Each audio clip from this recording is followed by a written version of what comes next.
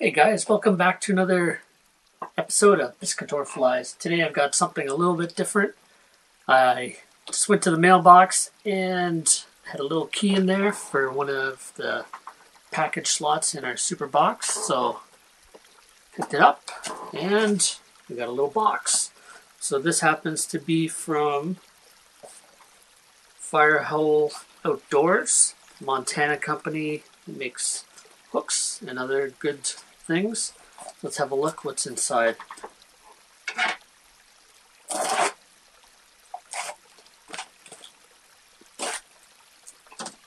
Alright. Ooh. Very nice. Got a sticker. Put that up on here somewhere. But the main thing out of this package is this. This is an anodized laser cut aluminum magnetic fly bench. So some of the features on this, let's get it out of the package here. Read this first.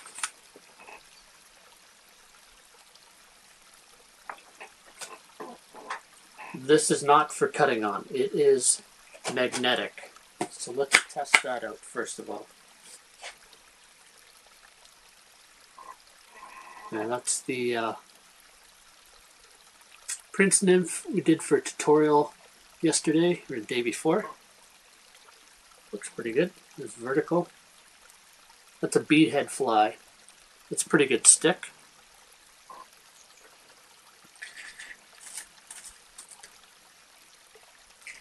So that's basically a whole package of Mustad R75s on there. I customized mine when I bought it, and you have a few different choices, and for an extra $10 you can have it personalized. So I've got mine personalized here. I don't know if that'll show up on there, but I just put my name and my company, Darren McEachran, Piscator Flies. So also, you see it's got a nice ruler down here for measuring out things like hackle and chenilles and whatnot, but also a really handy little hackle gauge. And also, one of the other choices that you have this grid system here. You can have that in either metric or imperial. And being as I'm in Canada, I chose the metric.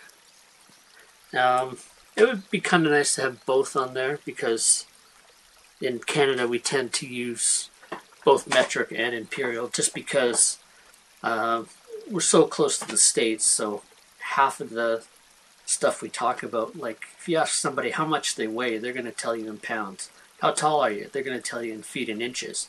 But if you ask somebody, depending on their age, if you ask somebody how far away Toronto is from your home, they'll tell you in kilometers. So there's also a bead chart on here. So and it's in both metric and imperial. So for 5/64 bead size, it's 2 millimeter. For sizes 18 to 22 hooks, and then it goes up to 7/32, which is a 5.5 millimeter bead, and for number 2 to number 8. That's really handy. That's something that comes up a lot when you're tying flies, and rather than having to go look up on the internet for a chart or something, you've got it right here. So yeah, the ruler at the bottom as well. It has both metric and imperial, but like I said, the grid is, this one is in metric, but it has the option for imperial. And of course they got a nice little Firehole logo there. And I think there was a choice between, I want to say 7 or 8 different options, so different prints here or no print. So for, I think the cost on this was $55 US. It's a nice sturdy metal, doesn't have a lot of flex in it, and it's laser engraved, and it's made in Bozeman, Montana. So if you want to support a North American company, this is a great way to do it. One other thing to note is just on the back, it's got these little rubber footings. So in the middle and on each corner. And that'll keep it sturdy on the desk. But I really like the magnetic feature on there, and it's a really nice stick on there. So if you're wondering if it's worth it to grab one of these for your desk, I'd say go for it.